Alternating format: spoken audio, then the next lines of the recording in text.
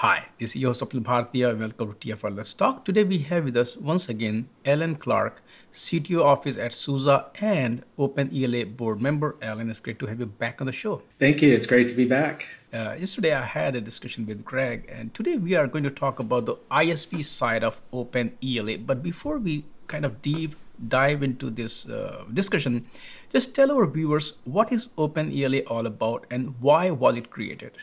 Well, so OpenELA is a nonprofit trade association, right? So it has a legal entity behind it.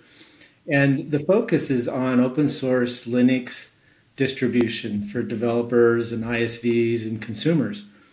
So our mission is to provide a secure, transparent, and reliable enterprise Linux source code that is globally available to everybody, right? And make it as a buildable base.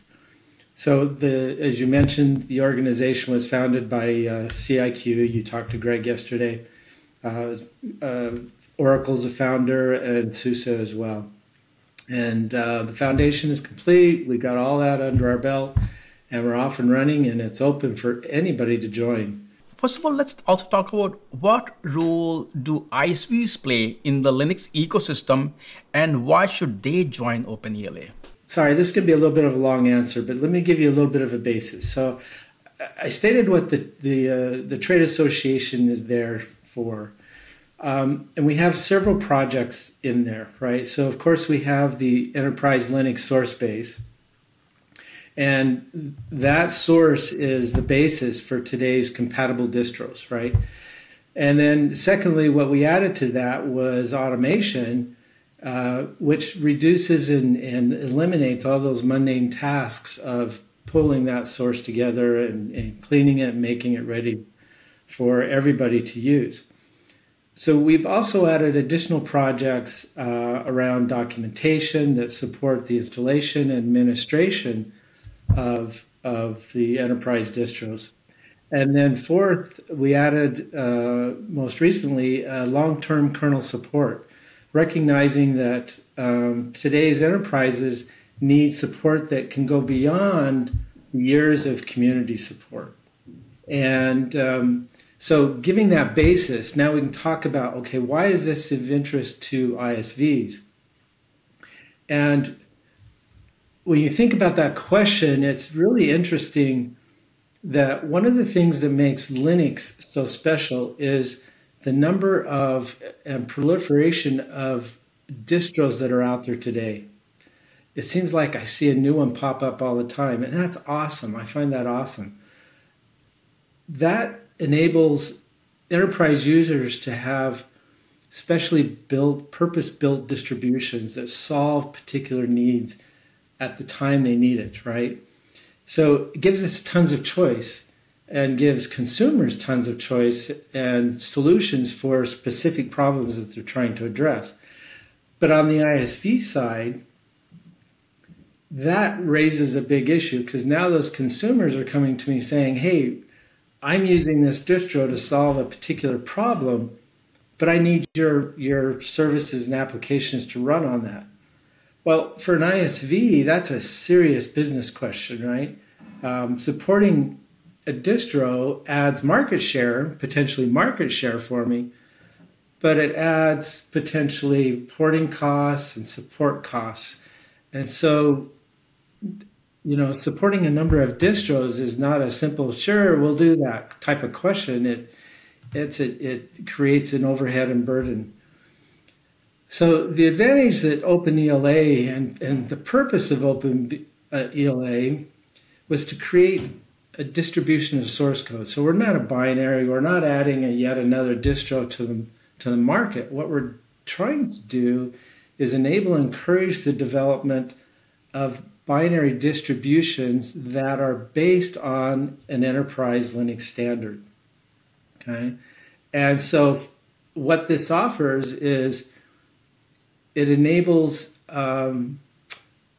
consumers to support multiple distributions in their environment, but it offers and it makes a strong option for ISVs who typically only want to have to support, you know, the top two or three distributions.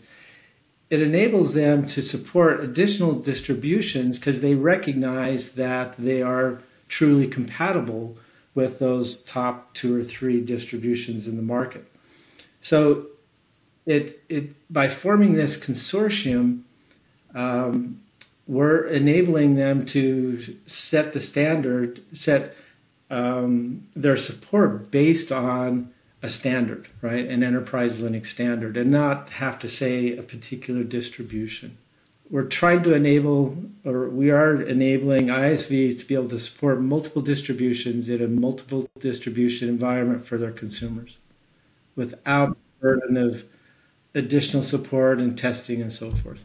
Can you also talk about that? What kind of concerns ISVs have with vendor lock-in? I mean, generally we would assume that it's open source, so there is no vendor lock-in, but that is not the fact. You can have vendor lock-in even with open source. Let's talk about the concern and then how OpenELA kind of mitigates or addresses that vendor lock-in problem. Yeah, that's a great question. And it actually goes to one of the, there's several motivations, but one of the heartfelt motivations for open source, and that is vendor independence, right? And this is very topical today because, in some of the new technology areas, there's a lot of vendor lock-in that's trying to occur.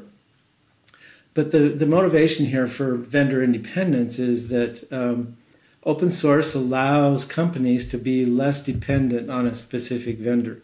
And we're seeing those cases happen today where consumers have gotten locked into a single vendor, right?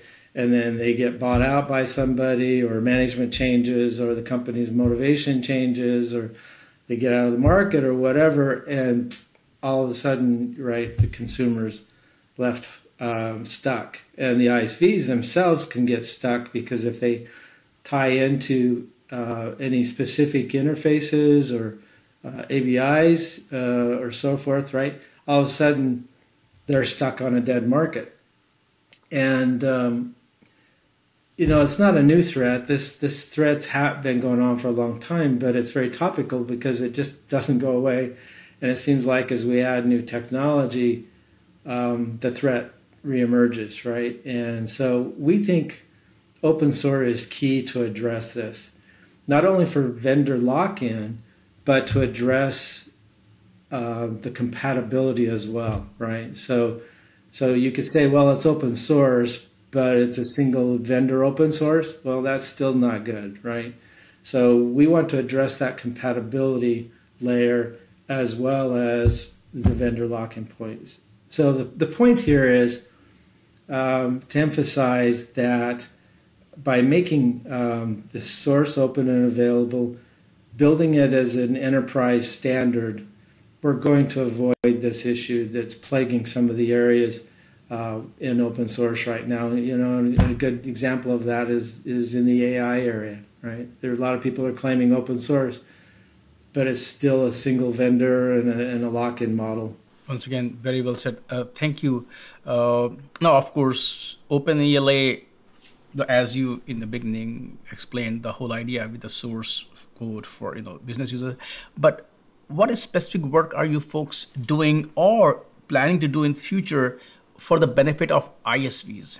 As I mentioned earlier, some of our projects, one of our projects is automation, right? So we want to make this we want to remove the fragility of individual people. So automation is key, right? So we can automate it, we get speed, we get accuracy, we get the source code available as quickly as possible, and through automation, we can also push the standards aspect of that. So it's not tied to any single individual. It's not tied to, any slow timetable. So speed, accuracy through automation is the first key here. I think that's going to be very important to ISVs because they want to be quick to get to market, right?